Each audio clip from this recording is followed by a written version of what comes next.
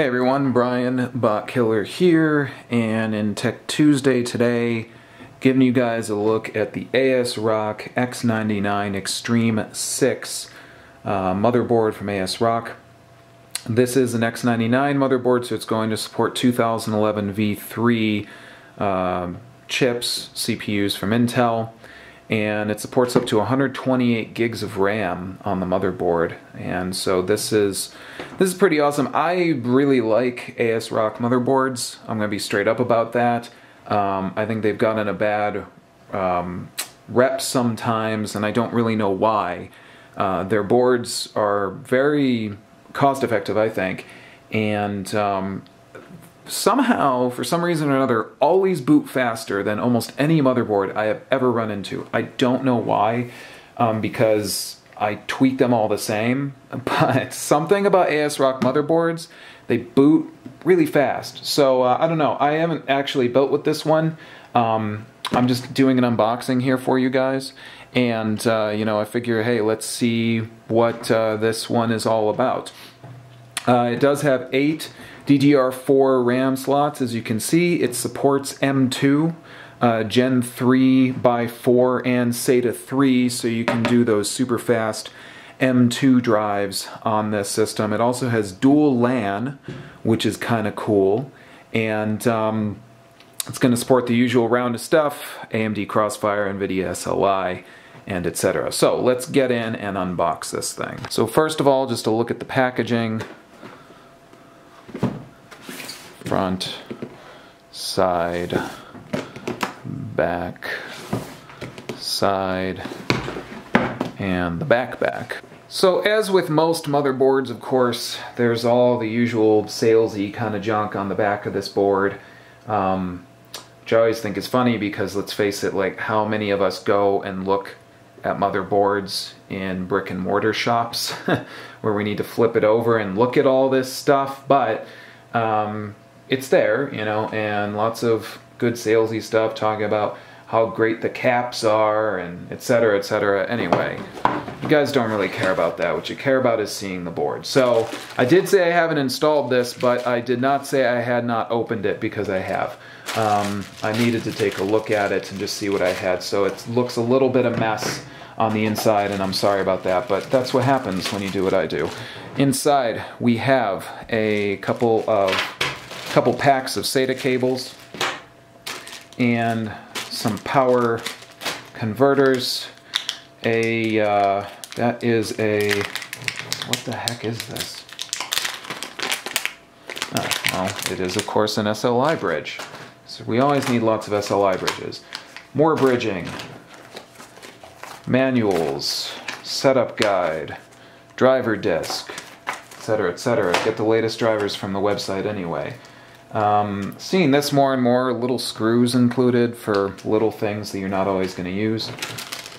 Back panel, nice one, not with that kind of like foam backside that we see sometimes on some gigabyte ones, but you know, still nice enough. Color coded at least, and not just the regular steel or aluminum that we usually see.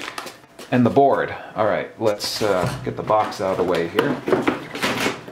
So Asrock does this a lot, where they make you clip these little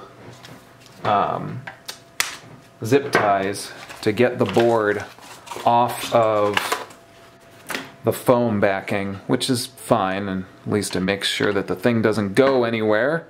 But once you get in, you have your board.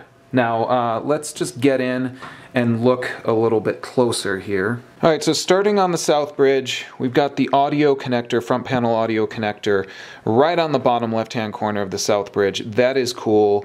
I really do prefer that personally over when the audio panel connector is further up on the motherboard. A little easier to connect to, especially when you're hiding wires. Next, we've got a Tpms connector. I don't think many of you are ever going to use that, but if you do trusted computing, it is there. Next up we have a Thunderbolt connector. So this is great because this board is capable of supporting Thunderbolt. And so it can do that through an add-in card, a PCIe add-in card. You add that card in and connect it to that header, and boom. You have a COM1 connector, a clear CMOS jumper, a BIOS selector, so there's dual BIOS options on this, front panel USB connectors, 2 fan connectors, which is nice. I like lots and lots of fan connectors. Dedicated buttons for reset and power, great for building outside of a case, testing, things like that. And then your front panel connectors for power and etc. You also get a LCD to give you error code information and things like that, which is also quite useful. We'll look real quickly at the ports that are available, slots available on this board. So we do have 3 PCIEs, full size, and we have 2 of the pint size PCIEs. No PCI. PCI just really doesn't exist in X99, guys. There's your Ultra M2 connector for connecting M2 drives and devices, things like that.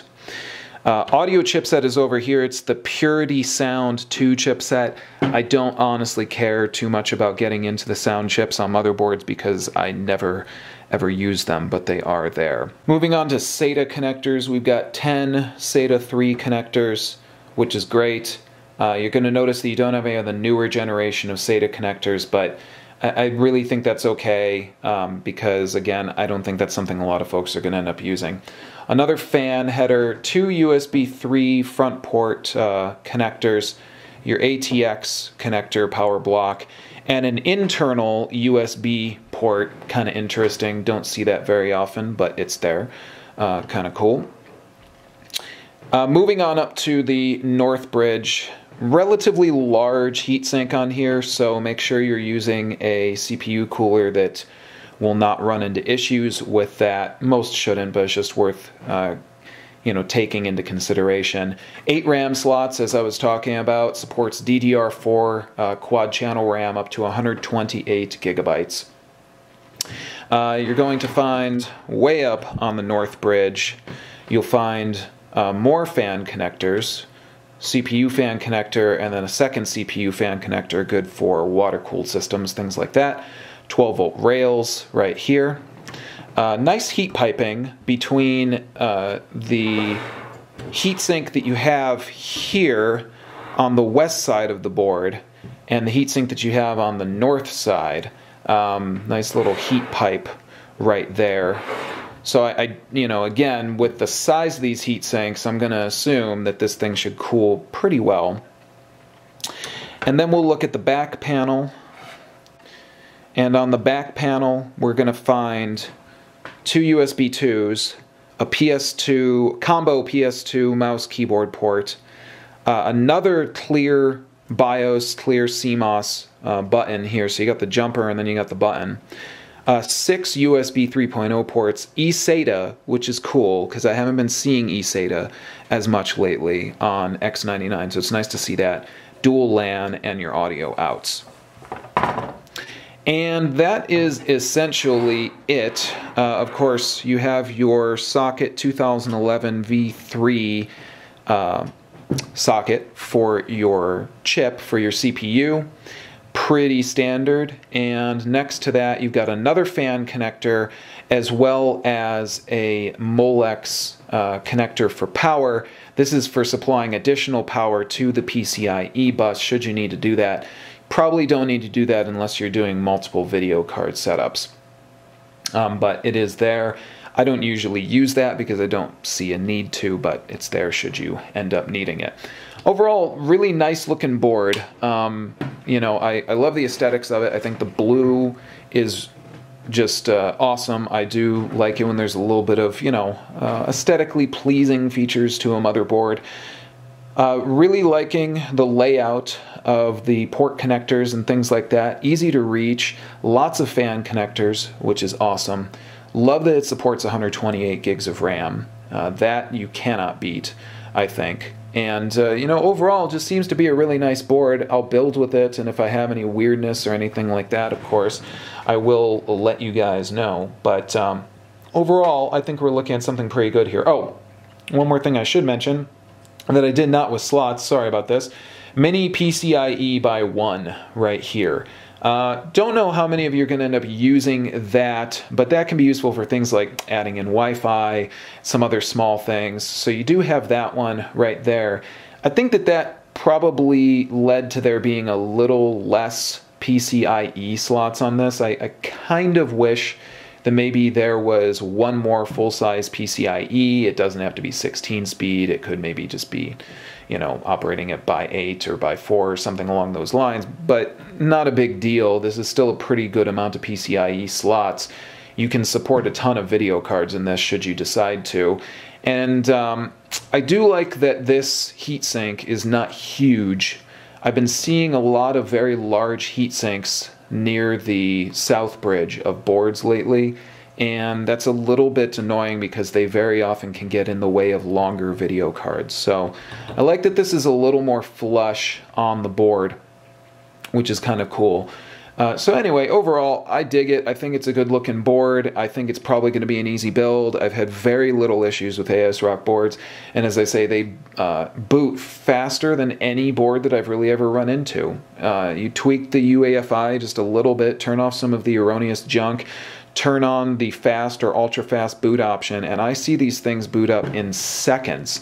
On a properly built system. And again, comparing them to some other motherboards, I have never completely understood it. I think that Asrock, you know, potentially does a little bit more in their UEFI, and they don't add in a lot of extraneous junk, which I think is awesome.